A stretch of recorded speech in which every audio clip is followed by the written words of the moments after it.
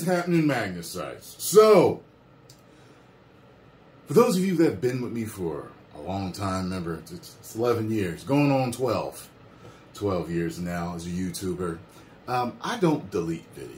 It's very, very rare that I delete videos. I mean, private stuff or, you know, whatever. Maybe, you know, when YouTube is going through their crazy taking down videos stuff, you know, but I don't take them down. You know, I say what I say. I mean what I mean. Sometimes I'll clarify certain things. Sometimes I won't. You know what I mean? If I feel I need to, I won't. But one video that I did take down was a video where I was trying to figure out. So these people are Tyrone transphobic. Far from it. I was actually trying to figure out. I was like, okay, how can we let trans women compete with biological women? And I was like, trying to figure out in this video. And so many people in the comments was like, nah, because, yo, this, you know, lung capacity, wingspan, all these other things that are permanent, there's no way they would still always have an advantage. And I was like, man, well, there goes my ideas. I was trying to see, because I was along the lines of thinking, okay, maybe if they were on hormones for, say, I don't know what, you know, a study would have to be done, but say 5 years is what it takes after you're a grown man for you to be on female hormones for it to basically drop all your bone density and your tensile strength of your muscles and tendons and lung capacity. Like all these other things.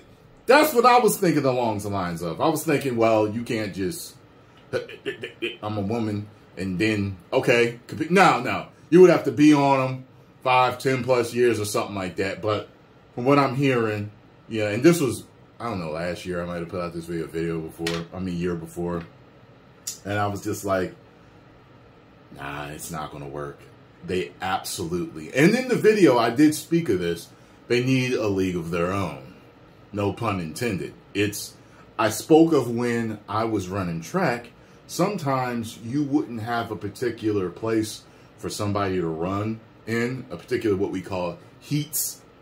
So sometimes you'll see people run the 100-meter, but you'll see a couple of different 100-meter races. That'll be the first heat, the second heat, third heat.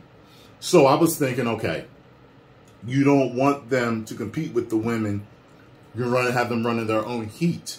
Or if you do have them run against the women or swim against the women, you would, even if they won, they would place first for the trans female.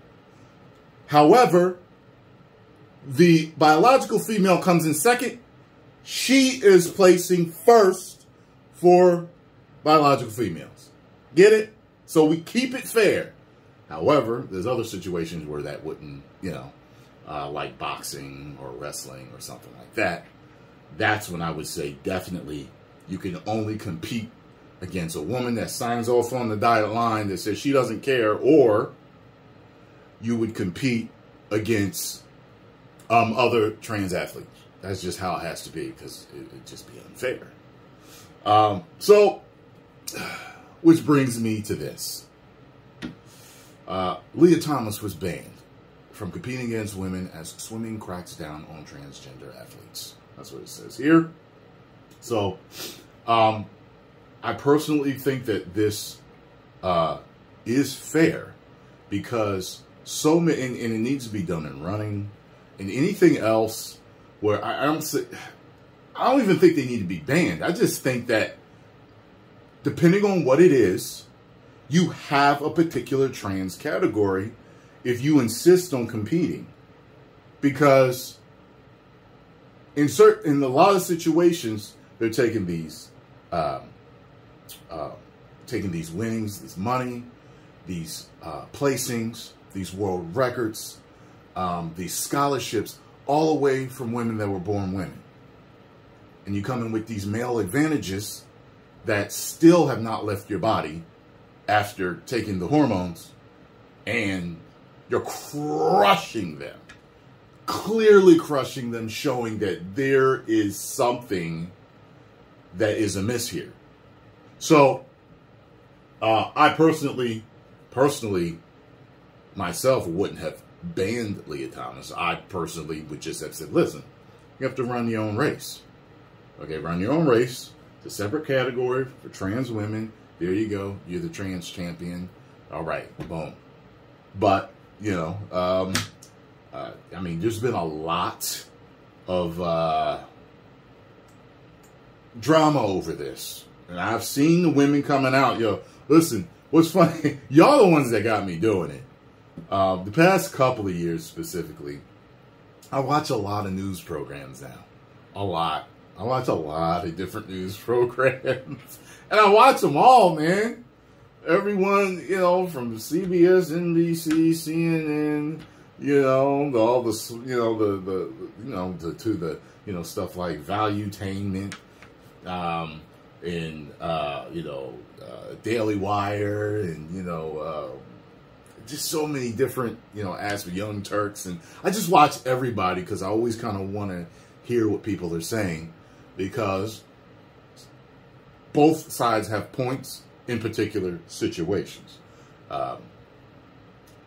People watch me, and people that have been watching me for years, I remember when I first started to watch some political stuff, they'd be like, yeah, we've been watching you, you know, you're pretty much in the center, but you probably lean conservative.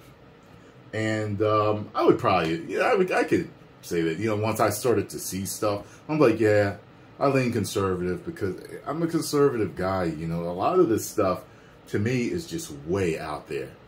Some of the stuff on the left is just like, whew. But then some of the stuff on the left, I agree with. You know what I mean? Like, I had a conversation with someone who's not a friend anymore, but him and his wife were definitely deep left. And,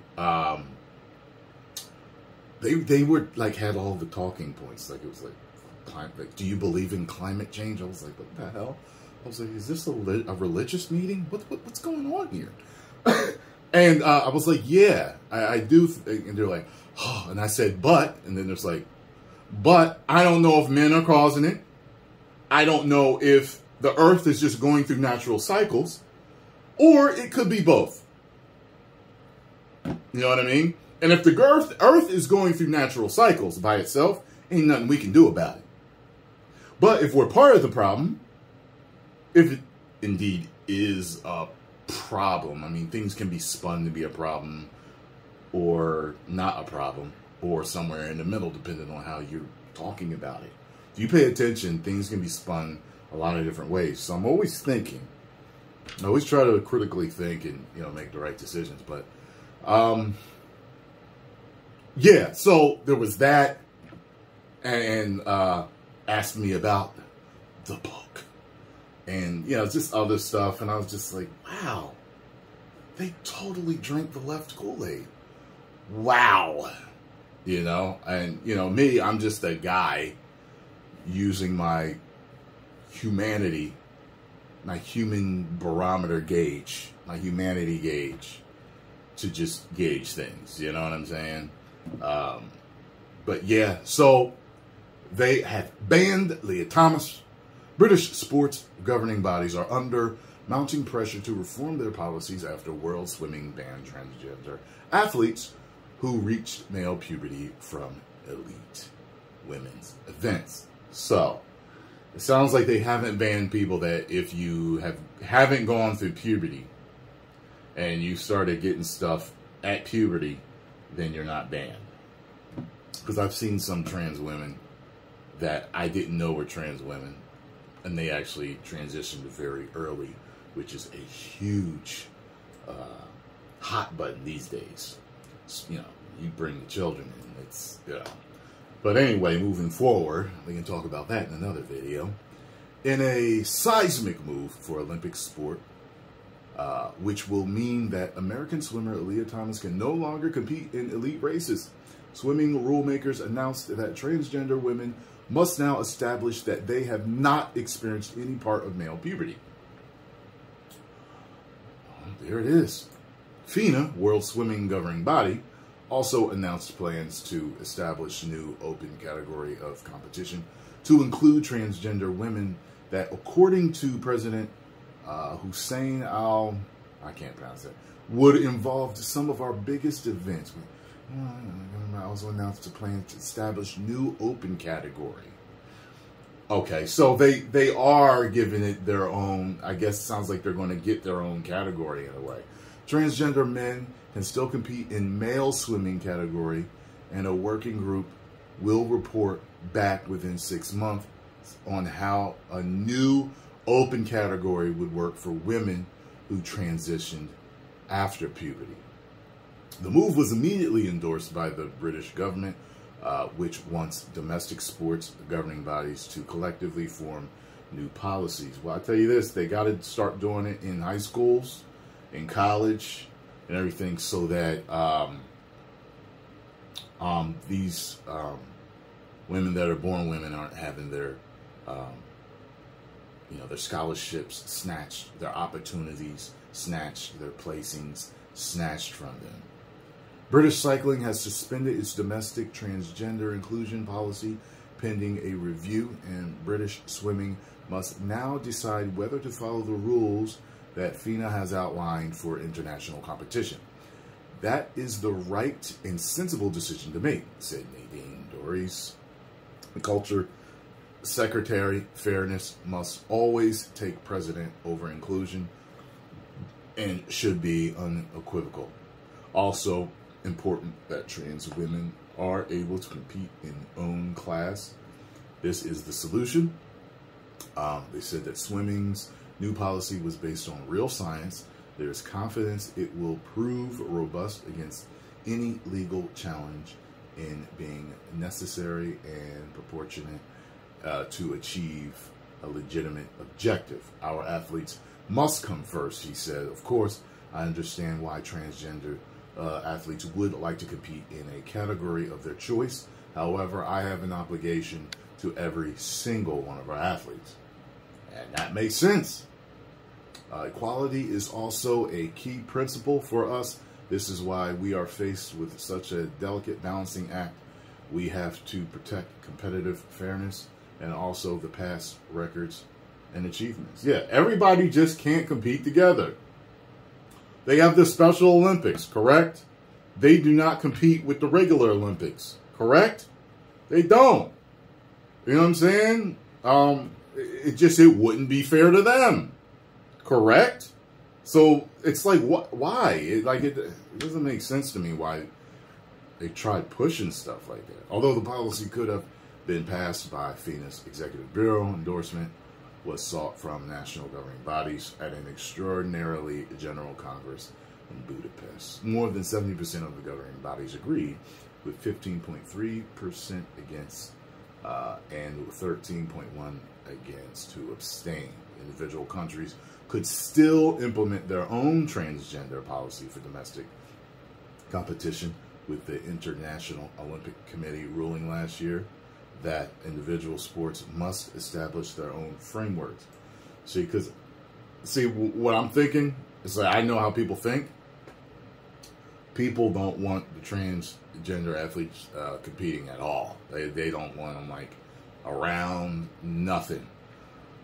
But what I'm saying is, if they really pressing this and moving this forward, and this really will be a part of our lives, just give them a league by themselves. Have them their own section where they compete against themselves.